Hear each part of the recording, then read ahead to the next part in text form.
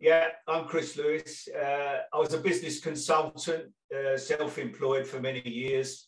First of all, I used to help other people with their businesses, and then I started running my own for the last sort of 15 years of my life. So I enjoyed my work very much, but unfortunately at 51, I got cancer, and so that was the end of life part one, and the beginning of life part two. The early part of life part two was very serious, and I needed stem cell transplants and lots of serious work done just to keep me alive. My prognosis was 6 months, and here we are now, 15 years later. So that was done in 2007.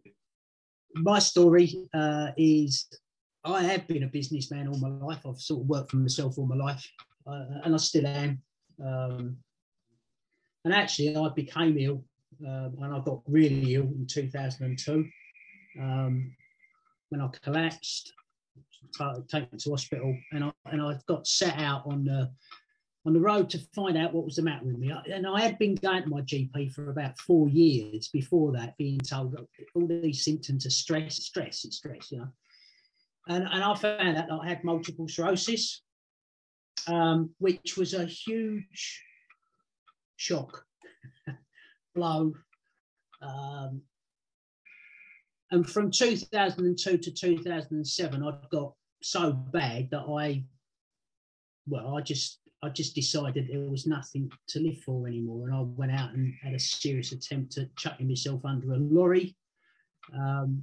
The thing that saved me that day was compassion, not compassion for me, it was compassion for the lorry driver who I was about to hurl myself under his front wheels. And I hesitated and I bounced off the side of the lorry, really. But that was a really big wake-up call for me.